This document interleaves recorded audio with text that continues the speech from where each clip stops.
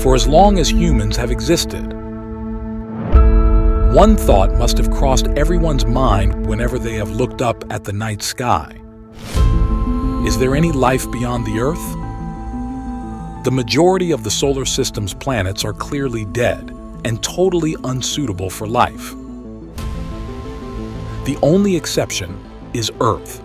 However, there are a few worlds where there are intriguing possibilities of life, like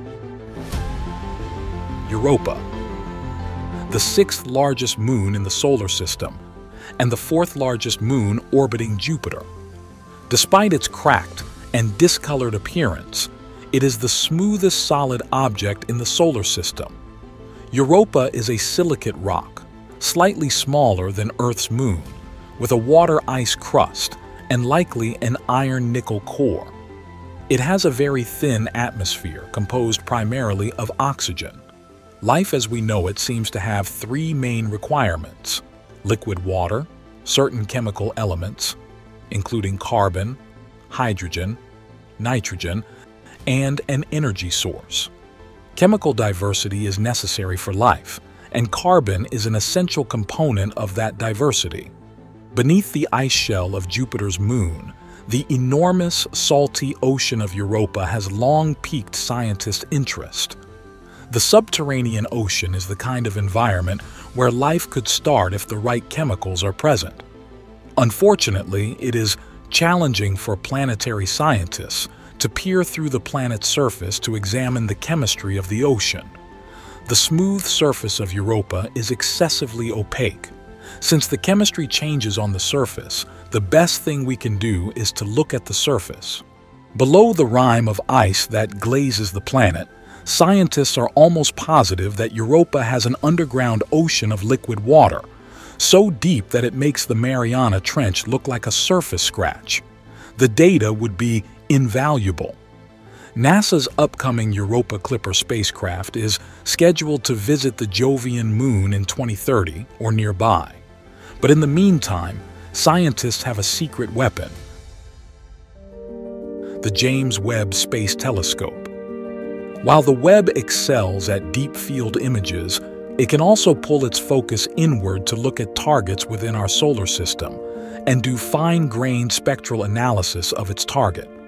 Additionally, the James Webb Space Telescope has improved scientists' abilities to study the surface, and now NASA's James Webb Space Telescope has revealed homemade carbon dioxide on Jupiter's icy moon Europa.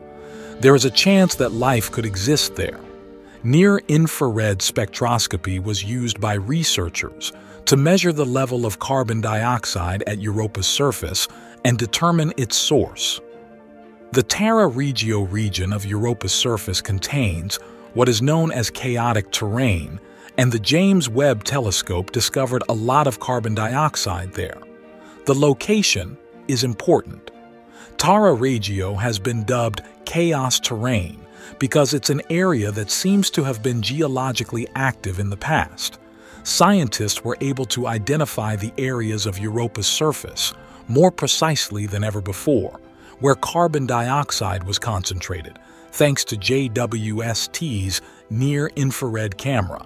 Finding carbon dioxide on Europa's surface does not necessarily imply that carbon exists in the moon's subsurface ocean, where it is necessary to increase the likelihood of life. Surface carbon dioxide may have been brought to the surface by meteorites or some external source. If so, it rules out the possibility that there is any carbon in the water where the action is taking place. However, the fact that scientists found it in a chaos terrain is a significant proof. The more the chemical diversity, the better for life on Earth. Diversity means potential in the chemical world. We are a carbon-based species. Knowing the ocean's chemistry will enable us to determine if Europa is hostile to life as we know it, or whether it might actually be a suitable environment for life. Carbon is the backbone of life because it readily forms bonds with many other different types of atoms. To create new types of molecules, it requires a variety of substances around it. Finding carbon that originated from the ocean is a fascinating hint at what kinds of compounds might form in Europa's ocean. Also at Tara Regio, the Hubble Space Telescope discovered salt on Europa's surface in 2019. That is clear evidence that the ocean is salty. That shows that Europa has a warm, salty ocean with a rocky seafloor, coupled with other data. According to scientists, a water-rock contact is a crucial precursor to life. The extent to which Europa's ocean is connected to its surface is still up for debate. The investigation of Europa has been greatly influenced by that question. This implies that, even before drilling through the ice to obtain the complete picture, we might be able to discover some basic information about the composition of the ocean. Using information from Webb's near-infrared spectrograph's integral field unit, scientists were able to identify the carbon dioxide.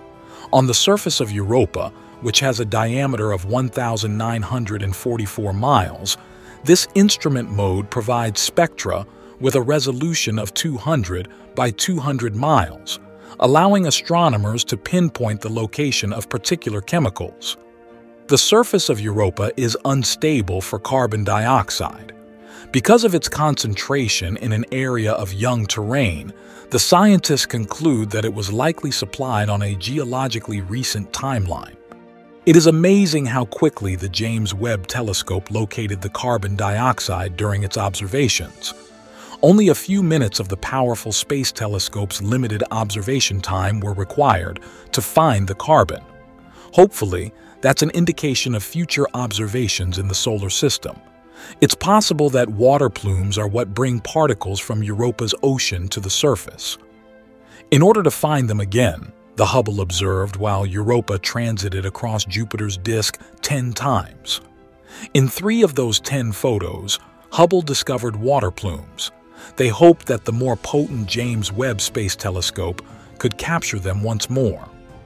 They could start establishing an upper limit on how much carbon is being deposited on the surface if they could locate them.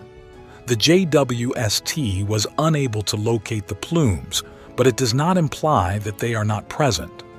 They could very well be rare and unpredictable. Adding carbon into the mix just ramps up the excitement. The discovery checks off another box in favor of life. Additionally, it also helps upcoming exploration, such as that of the NASA Europa Clipper and the ESA's JWST mission. Galileo's data on Europa, which it collected between 1995 and 2003 as it swung through Jupiter's neighborhood, has long been the subject of scientific analysis. They'll have a variety of fresh data to analyze over the course of the next 10 years. NASA will send the Europa Clipper spacecraft towards the Moon in October 2024. The major goal of the Clipper's mission is to conduct near flybys of the Europa in order to ascertain whether the subsurface ocean may harbor life. The journey will take about 6 years, with the Clipper arriving in 2030. There are other missions going to the moons of Jupiter as well.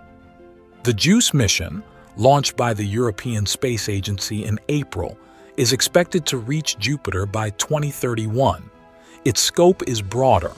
It will focus on Jupiter and Europa imaging as well as that of Ganymede, the largest moon in the solar system, and Callisto, a moon that is roughly the same size as Mercury. Also, the discovery of carbon outside of the Earth is not new. For instance, we are aware that both Venus and Mars are abundant in it. In fact, James Webb Space Telescope has even spotted carbon dioxide on a planet outside of our solar system. But this finding on Europa supports the idea that the Moon's deep ocean contains the elements necessary for the emergence of life. That doesn't prove aliens are hiding beneath the Moon's surface, of course, but it does give us another reason to go and see Europa up close. While the James Webb Space Telescope frequently grabs attention for its research on the oldest, furthest objects in our universe, these findings demonstrate that it can also teach us a lot about our own solar neighborhood. In fact, Enceladus, another water moon with a frozen crust, was discovered to have water plumes by the potent space telescope. But that's a story for another time. I hope you enjoyed this video. Don't forget to hit the like button and subscribe to our channel for more interesting space-related content. Thank you very much for watching, and I will see you in the next video.